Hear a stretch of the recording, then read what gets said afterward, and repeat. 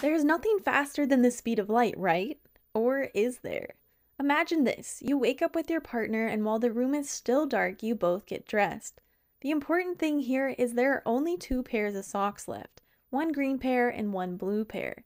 Without either of you looking, you put on the socks, and your partner travels to Pluto. As soon as you look at your socks and see they are blue, you immediately know your partners are green, before either of you could send or receive a radio signal confirming this. So it's as if this has traveled faster than the speed of light. This is what Einstein called spooky action at a distance, or entanglement. Scientists have observed entanglement in experiments with particles separated by vast distances. The state of one particle instantaneously affects the other, defying our classical understanding of cause and effect. But is it actually violating nature's speed limit?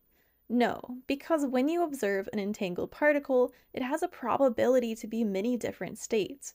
We aren't able to choose or send any information via entanglement.